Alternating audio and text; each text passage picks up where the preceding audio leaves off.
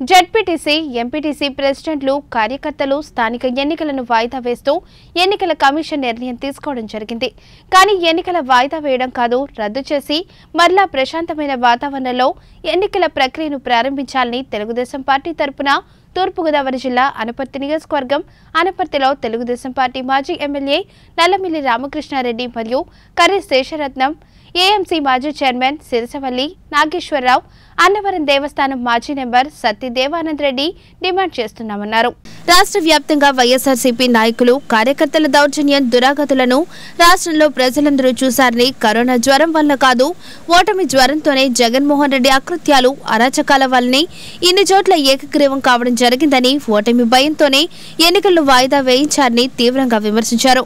అనపర్తి నియోజకవర్గ పెదపూడి మండలం G మామిడాడలో MPTC అభ్యర్థులను భయపెట్టి బెదిరించి నామినేషన్ను విత్డ్రా చేసుకునేలా ఇబ్బందులకు గురిచేశారని, అందువల్ల స్థానిక సంస్థల ఎన్నికల ప్రక్రియను పూర్తిగా రద్దు చేసి మరలా ప్రశాంతమైన వాతావరణంలో ఎన్నికలను జరిపించాలని పత్రికాముఖంగా తెలుగుదేశం పార్టీ తరపున మాజీ ఎమ్మెల్యే నల్లమిల్లి రామకృష్ణారెడ్డి డిమాండ్ చేశారు.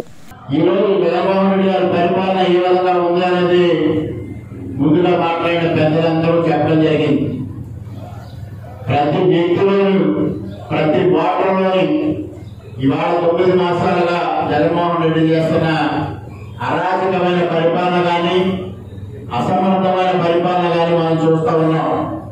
ఇవాళ ప్రజానీకం గమనించాలి, సమర్థవంతమైన పరిపాలన ఏ విధంగా ఉంటుందో చంద్రబాబు నాయుడు గారిని చూశారు.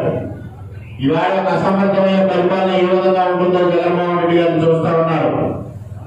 అటువంటి పరిస్థితుల్లో ఇవాళ ఆంధ్రప్రదేశ్ ఏమి నష్టపోయింది అనేది ప్రతి ఒక్కరూ అవగాహన చేసుకున్నారు.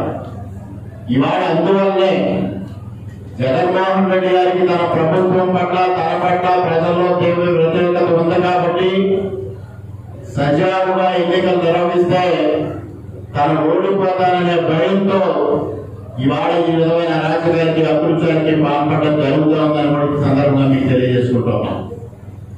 ఇవాళ దాన్ని ఎదురుండి నిలవాల్సిన బాధ్యత మనందరిపైన ఉంది. ఇవాళ తెలుగుదేశం పార్టీ అంటే జగన్మోహన్ రెడ్డి గారికి తెలియని విషయం ఉంటుంది. మనకి గ్రామాల్లో కానీ మనం సాధారణంగా చూసేది మన గట్టి ఉంటుంది. ఎక్కువ ఎండ కాస్తే అది మాడిపోతుంది. వీళ్ళంతా అనుకుంటా ఉంటారు ఇదంతా మాడిపోయిందని.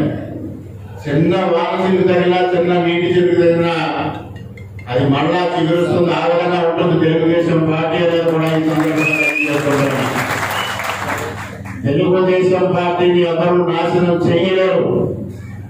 నిరంతరం ఈ రాష్ట్రంలో అధికారంలో ఉన్నా, ప్రతిపక్షంలో ఉన్నా, ప్రజల యొక్క ప్రయోజనాలు కాపాడడం కోసం, రాష్ట్ర సర్వతోముఖాభివృద్ధి కోసం కృషి చేసే పార్టీ వాళ్ళ తెలుగుదేశం పార్టీ అని కూడా ఈ సందర్భంగా మీరు తెలియజేసుకుంటూ ఉన్నాను. ఇవాళ రాష్ట్ర స్థాయి నుంచి గ్రామ స్థాయి వరకు కక్ష సాధింపే ప్రధాన ధ్యేయంగా ఇవాళ వైఎస్ఆర్సీపీ నాయకులు పనిచేయడం జరుగుతూ ఉంది.